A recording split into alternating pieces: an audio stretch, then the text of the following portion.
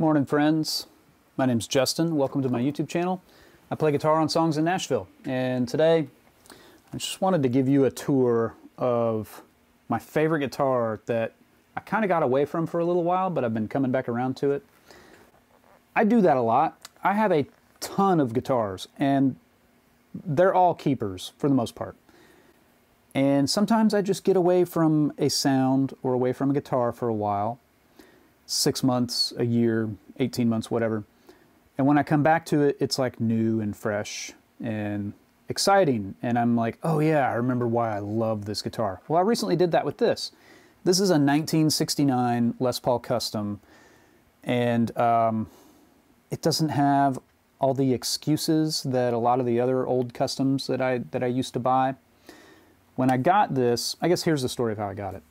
I used to buy like early 70s customs, right? With a headstock repair. Maybe they had the wrong pickups or something, but I thought, you know, it's old wood, and if I can find one that's under 10.5 pounds, you know, it would be like my road beater guitar, or, you know, just something I would use all the time. And I did this after I got off the road as well. I would take a 73. I had a 73 and a 71 that I thought were pretty good guitars. Anyway, fast forward to when Tom had his shop, Second Gear Music in Berry Hill.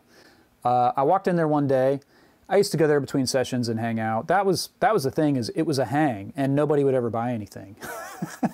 He said that he wildly overestimated, or no, he said he wildly underestimated just how broke musicians are in Nashville. Anyway, I went in there one day, and he had a 68 Gold Top Standard for sale in the shop with the original case.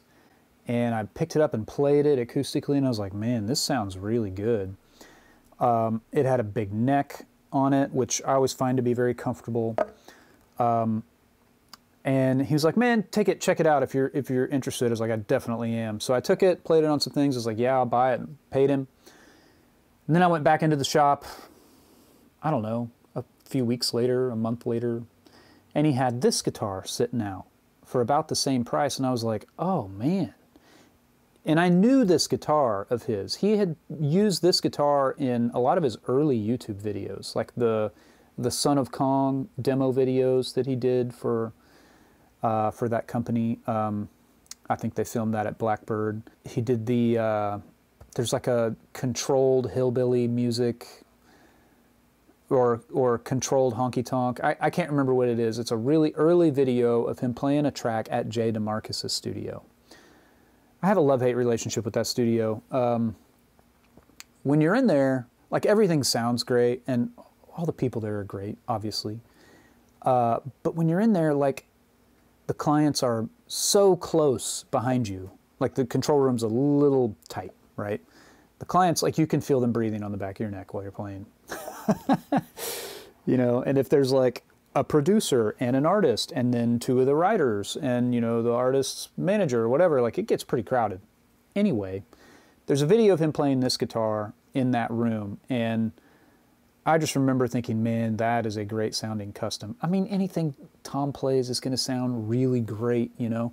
That's how he sells so much stuff. He's like, check it out, it's really great. And then he plays it, and you're like, wow. But in that video, he's playing in open G tuning, but a half step down. So open F sharp, you know? So G tuning is D, G, D, G, B, D. It's a G chord. We'll take that all down a half step. That's what that video, the tuning that video's in. I learned a lot from that video. And when I saw this guitar from these YouTube videos, and from seeing him use it on sessions and stuff, like, he's selling that one, that's a great one. I was like, oh man, I wish I would have known. And he goes, well, you know,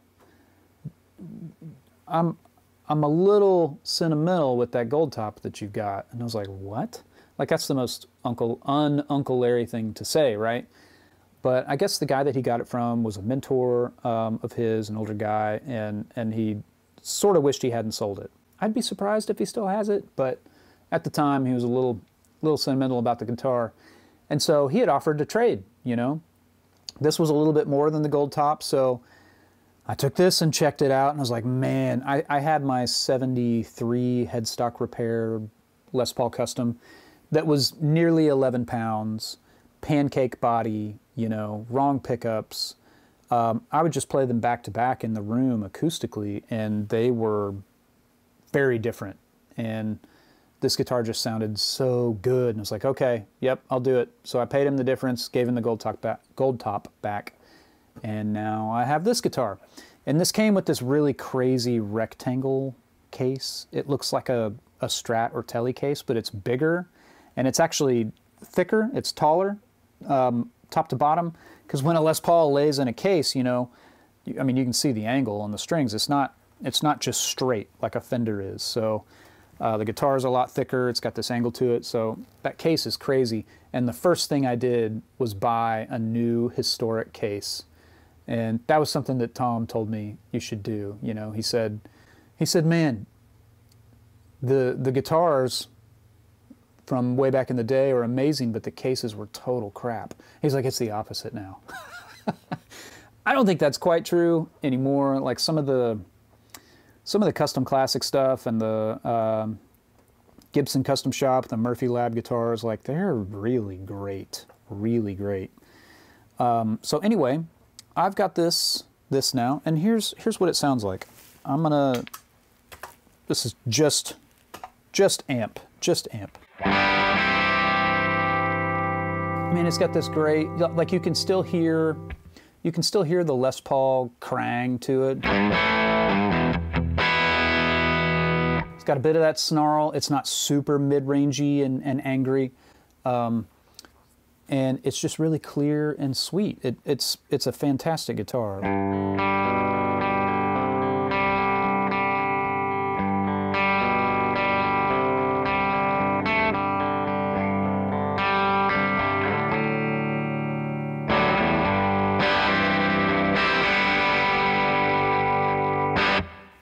So what's different about it from the early 70s customs is that this has a one-piece body. It's not the pancake body thing that they were going for in the 70s. It doesn't have a maple neck like they started doing in the mid-70s, I think. It doesn't have the volute on the back of the headstock, that little bump that's sort of supposed to strengthen the neck angle, the neck joint there. Well, I guess it's not a joint, it's just the angle at the nut, basically. And it doesn't have the dot over the eye, so that was something they started doing. The neck, like you can see that barely through the headstock, you can see that the neck is three-piece construction. So there's some 68 Les Paul Customs out there, like original 68s. Those are hard to find. I mean, a 69 is hard to find too. These are pretty rare guitars. This has a typical late 60s Gibson neck. It's not as big and clubby as I would like, but it sounds so good and plays great, and I can get so many great sounds out of it that it's like, I don't care, you know? I'll play a guitar with a neck that isn't my absolute favorite. You know, I have 20-some, 25 guitars or whatever.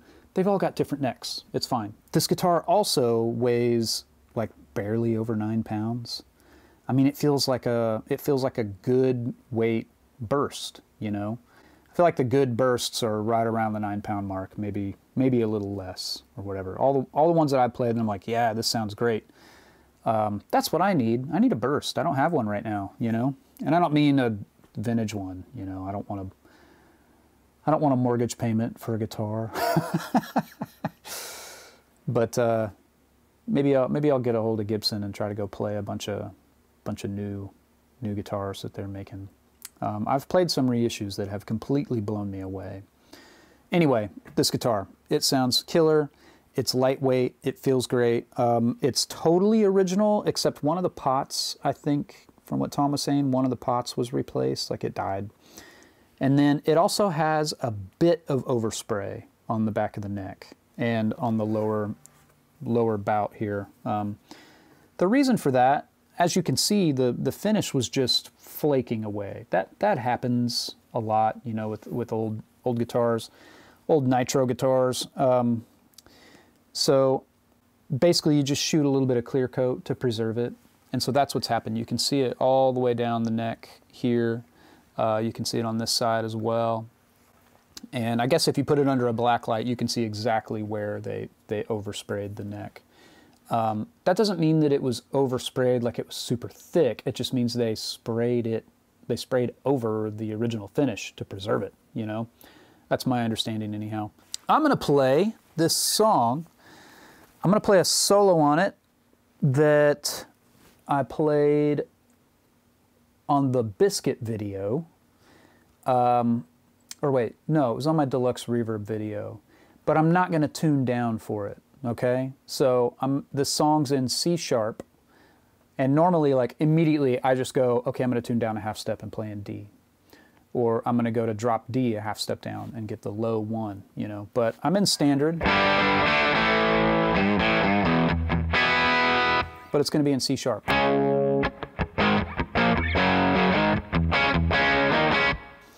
So, we'll see how it goes, you know? It's just rock and roll. What could be so terrible? What could be so terrifying about rock and roll? I've got the throwback overdrive boost on. I've also got the boost side of the tilt on, and I've got my security blanket, the old slapback.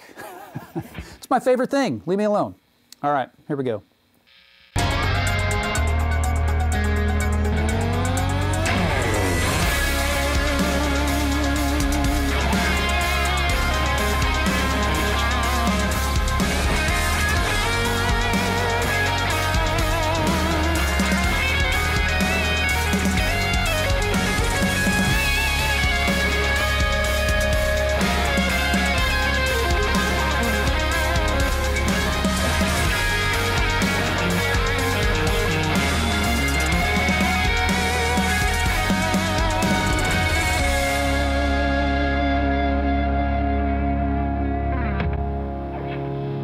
So, you know, strings are a little tighter than I'm used to feeling when I'm playing in C sharp, but I'm not bending past notes, so that's nice.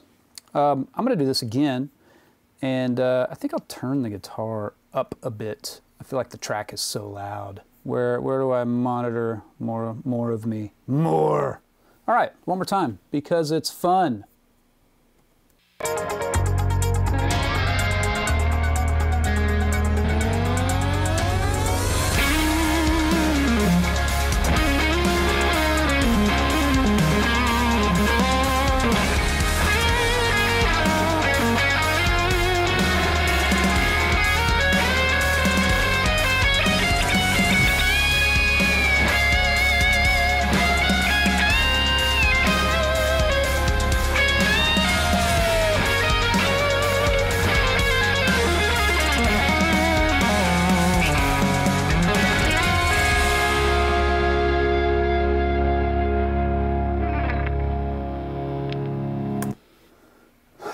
Good old major scale rock, right? I've got one more song that I wanna play some stuff on this over, some stuff on this guitar, and I'll let y'all go.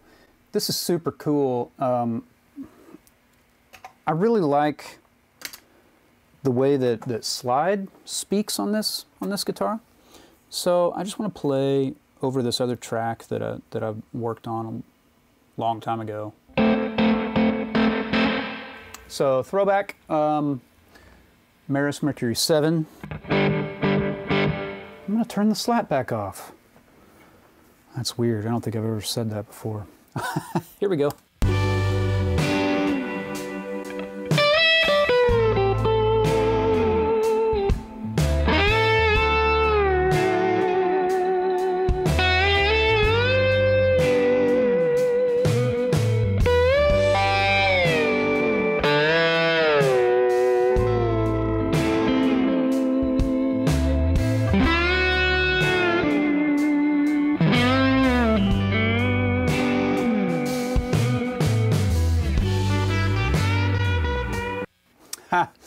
That's my old solo. You know, for slide, I've been getting back to the old Coracedon bottle. And I still hate the way my finger sweats inside of it. But man, I just can't argue with the way it sounds, you know? So here's this track. let me give myself a bar of pre-roll. And yeah, I'm just gonna play some slide. Here we go.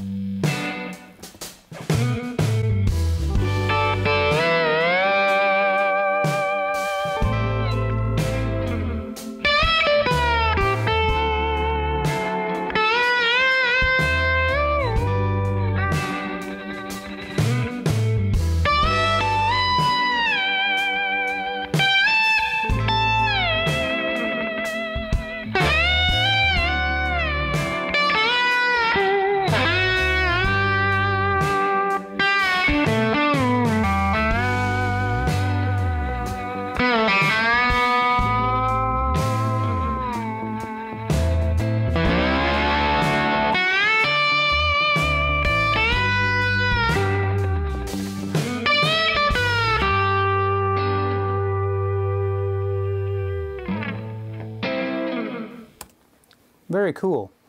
Yeah, the guitar just, you know, it's a Les Paul that I feel works in some other ways, you know, like it's really...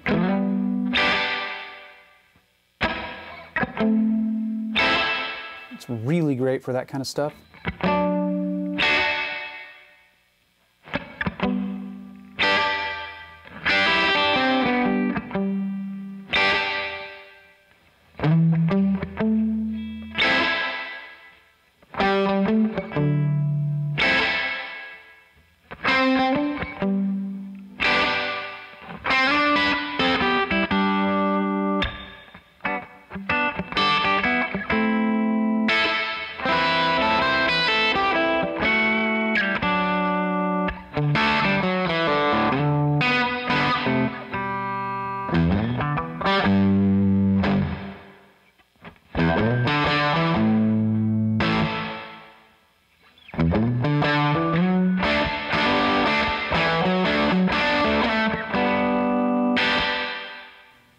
What a great sounding guitar. I'm a huge fan. Huge fan. So, you know, I'll be playing it a lot more. There's one thing that I tried to mod. I put a Tone Pros bridge on it with nickel saddles, and it instantly got more aggressive, right? A little bit louder, notes rang a little stronger, a little clearer, but it got really metallic sounding, and I took it off. I went back to the original. These are the original nylon saddles, and original bridge, original tailpiece. Everything's original except that one pot, and I think I want to say the plate might be an original as well. But anyway, what a fantastic guitar, you know. I feel like this would be out of reach for me today, money-wise, you know. I wouldn't begin to presume to know what it's worth, but it's a really great one. So anyway, I hope you guys have a really good day. I will talk to you later. See ya.